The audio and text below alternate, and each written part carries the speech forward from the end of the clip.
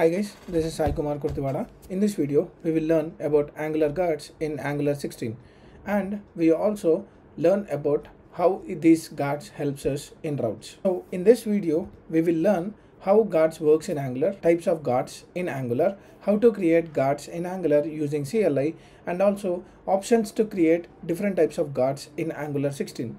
So till Angular 14 and 15, so we can create a guard only in one way, that is a class guard, but we can create a functional guard in Angular 16, which will be very easy to configure things. So now let me quickly jump into Visual Studio Code and create some set of routes. So now before going to understand the scenarios, what I'll try to do is I'll just use my routing configuration and I'll create some set of components. Let me create ng generate component, and the component name is login, and I'm using a skip-test because I don't want to create the test files, and hit enter. So it created a login component, and here we are not creating any modules because the approach will be same even for modules and even for components. So now let me go here, ng generate component, and the component name is something like dashboard, and skip-tests, hit enter. Now let's understand the scenarios. Before understanding that, I'll go into app routing and I'll write all my configurations. One is the path. The path is something like an empty, and path match is full, and redirect to will be something like /login. Already we discussed all about routing in my previous video. Watch that for better understanding. So let me go and create one more path where the path is login and the component is login. And there is one more thing called as a path with dashboard. And now let me go and create a component called as dashboard component. Save this. Now let me go into the browser, and you can see here it is login works because the default route is login. Now the user has been not logged into the application. In real time, when the user goes to the dashboard, for example something like dashboard, hit enter, and you can see dashboard. In general, when the user does not log in, then why we need to show all the routes which are after the post login. That means I have a pre-login. Let me consider that pre-login as login page. Once the user logged in successfully, then only he has to see all my routes. That is how we need to work with routing. But here what's happening, I'm able to navigate to the dashboard page without authenticating a particular user. So that is not happening in this.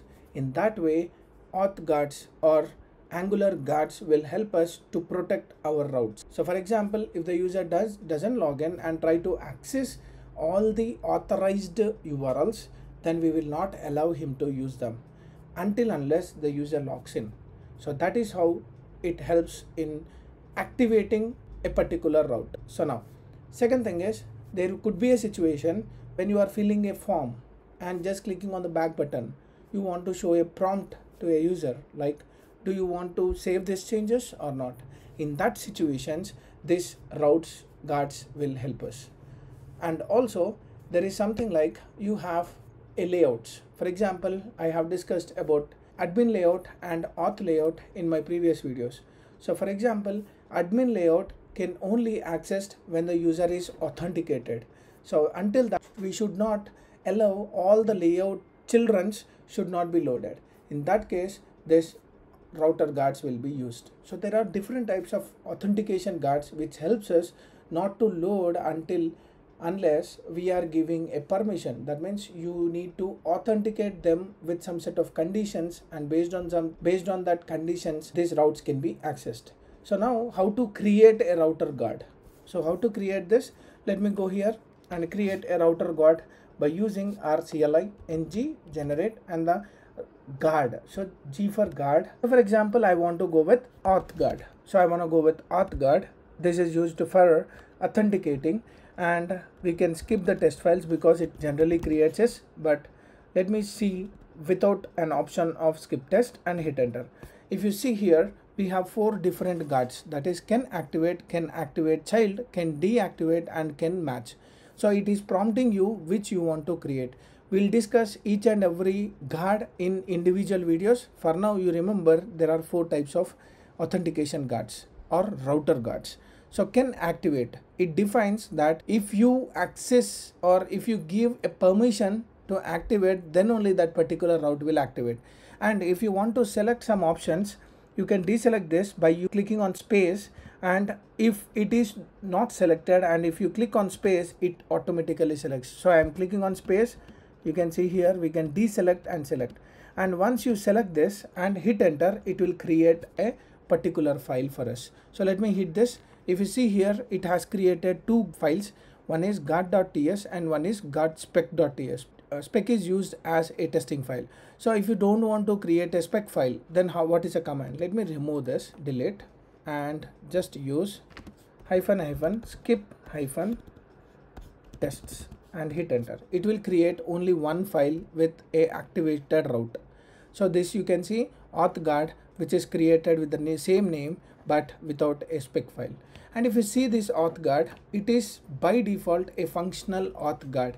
For example, if you are creating this auth guard before 14, this will not be the case. In our previous versions, it is something like a class component directly, a class type of boilerplate code by default. So how to create a class type of boilerplate code? For example, let me use a command ng generate guard, and the guard name is auth, which is of type class, and you can use skip -tests. There is one more option, that is nothing but functional is equal to false. That means you are not creating a functional, you are creating a class level of auth guard. Let me hit this. Now again it is asking the which type of guard you want. I want can activate and hit enter. So you can see auth class. If you see here, it is created in a class format, but if you see this can activate has been deprecated from our Angular 16. That means in the future we may not get this can activate interface. That is the reason we are just using this auth guard as a function, and it has an interface called as can activate function, and you have a route and you have a state. And if you go here, you also have a route and a state. So we have created a can activate. Let me create a can deactivate class and hit enter. So let me deselect this and select the can deactivate and hit enter. So now it created a class with can deactivate, and if you see here, can deactivate is also deprecated. So if you want to create a functional can deactivate, just go here and make it as true, or just don't pass that option functional. Let me hit enter.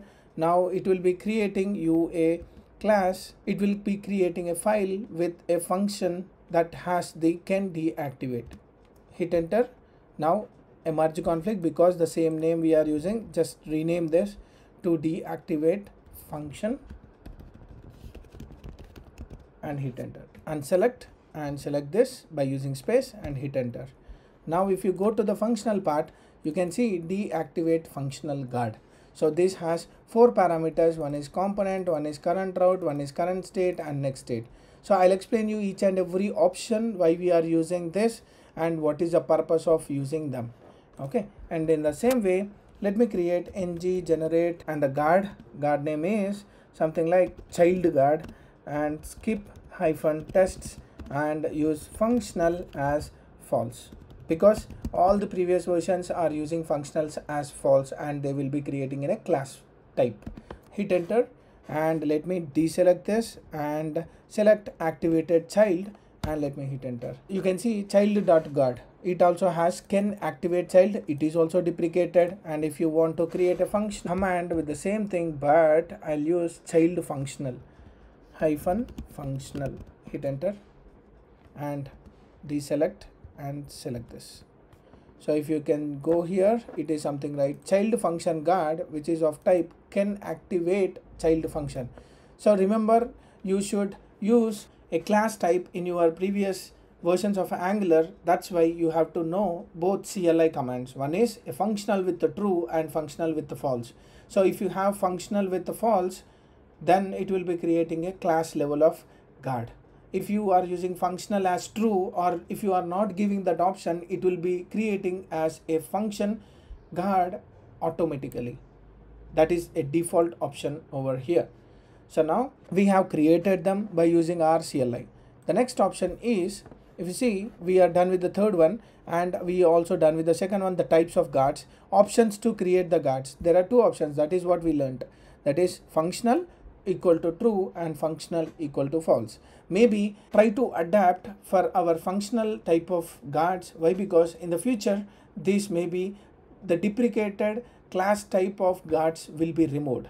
So that's why always recommend to use the latest features which are given by Angular, so that the approach will be good and the performance will be increased. So that's how this auth guards can be used, and how to utilize these guards. So utilization of guards and how to create some set of guards and how to perform some actions on the guards we'll see in the upcoming videos. Hope you like my explanation. If you like my video, like, share, subscribe to my channel for more updates. Signing off. Thank you.